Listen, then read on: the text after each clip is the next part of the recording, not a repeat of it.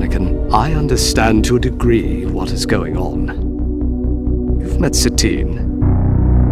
You know I once harbored feelings for her. It's not that we're not allowed to have these feelings, it's natural. You cannot deny your feelings, Anakin. They are what make you special. Senator Amidala and I are simply friends. And friends you must remain. As a Jedi, it is essential you make the right choice, Anakin. I understand my responsibilities. Skywalker, a powerful Jedi you are, yet unpredictable and dangerous you can be to both your friends and enemies. You and I can restore balance wherever we go. By becoming a Sith. Never! What if I could show you the future? Know yourself. Know what you will become.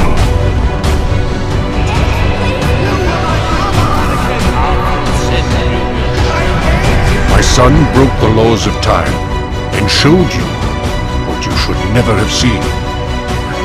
I have erased that time. We shall never know.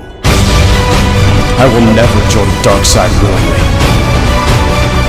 Tell me what happened! I sense a deep anger in you by my simply saying his name. You almost got Senator Amidala killed, and I would have been responsible. If it was up to me, I would kill you right here! Where are the colonists? Where are they? It has been foretold. The Chosen One will remain to keep my children in balance.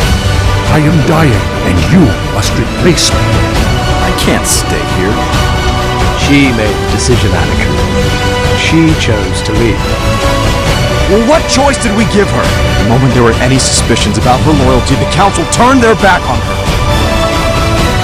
How many other lies have I been told by the Council? The choice must be yours. But leave, and your selfishness shall haunt you. And